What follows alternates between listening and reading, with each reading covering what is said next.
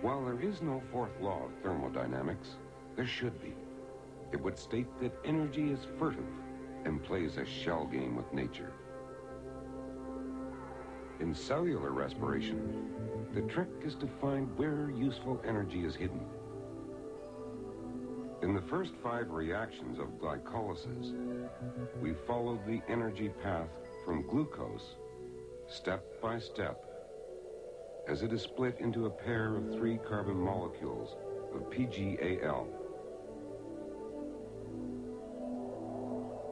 For the second half of glycolysis, bear in mind that although everything occurs in duplicate, we're going to track only one PGAL. We'll watch PGAL synthesize ATP and energize a molecule of nicotinamide adenine dinucleotide, or NAD. NAD is one of a group of intermediate energy carriers, which is used to generate ATP.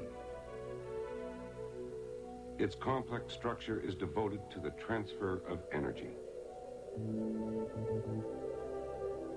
Here within this carbon ring, the positive charge represents an area of electron deficiency and drives NAD to snap up a pair of energetic electrons together with a hydrogen ion. In this form, the energized NAD molecule is called NADH. For simplicity, we'll represent the electron-deficient NAD as NAD+, and the electron-rich NAD as NADH.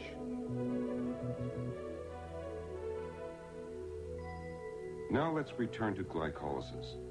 In reaction 6, NAD+ saddles a molecule of PGAL. And with the aid of an enzyme, NAD+ picks up 2 electrons and a hydrogen ion. The product is an energy-rich NADH. In this exchange, PGAL grabs a free phosphate to form diphosphoglycerate, or DPGA.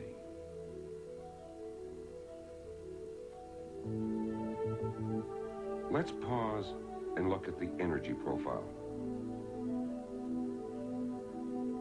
Over the first 5 reactions, energy was cranked into the pathway. Now, in reaction 6, some of the energy of PGAL is shunted out of the pathway in NADH. Charged with 2 energetic, shall we say ambitious electrons, NADH is an excellent energy carrier. Recapping chemistry, PGAL, having released electrons, is oxidized. And NAD+, having gained electrons, is reduced.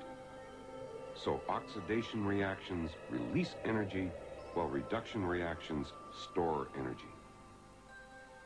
Reaction 7. The molecule of DPGA encounters ADP. A phosphate is transferred to form ATP, leaving behind phosphoglyceric acid, or PGA. From here on, glycolysis is devoted to eking out just one more ATP molecule from the single PGA. On its own, ADP lacks the necessary energy to capture the phosphate, so a subtle rearrangement of the molecule occurs.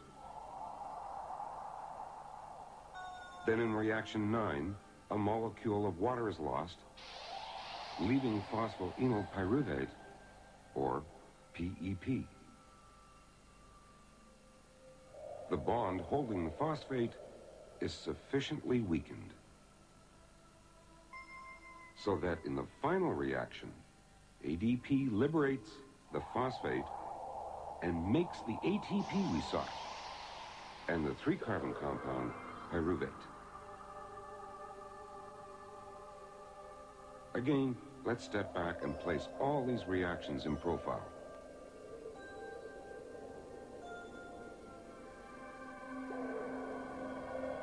Two molecules of ATP infused energy into the system.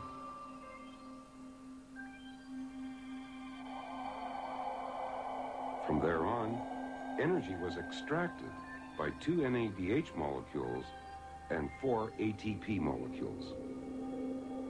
So what was the net gain? 2 ATPs were consumed, 4 were produced. The net gain was 2.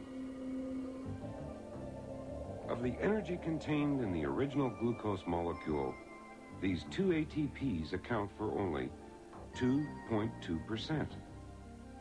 The bulk of the energy is distributed between NADH, pyruvate, and heat. With a 2.2% payload, glycolysis in and of itself doesn't seem like a very effective engine. But when it comes to simple organisms like yeast, it just about gets the job done. These organisms survive. More so, they thrive with just a modicum of effort. Let's see why. Return to reaction 6. PGAL donates electrons to NAD+. But yeast has a very limited supply of NAD+.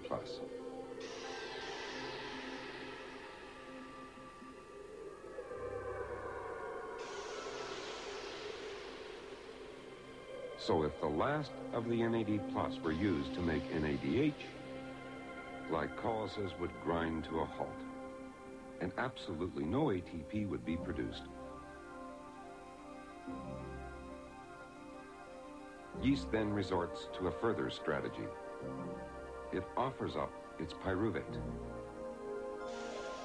Carbon dioxide is removed, forming acetaldehyde.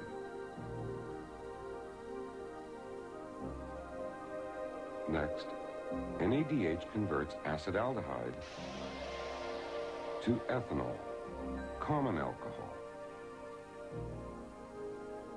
This reaction produces NAD+, which feeds back into reaction 6 and continues to synthesize ATP. The extra steps that yeast took is called alcoholic fermentation.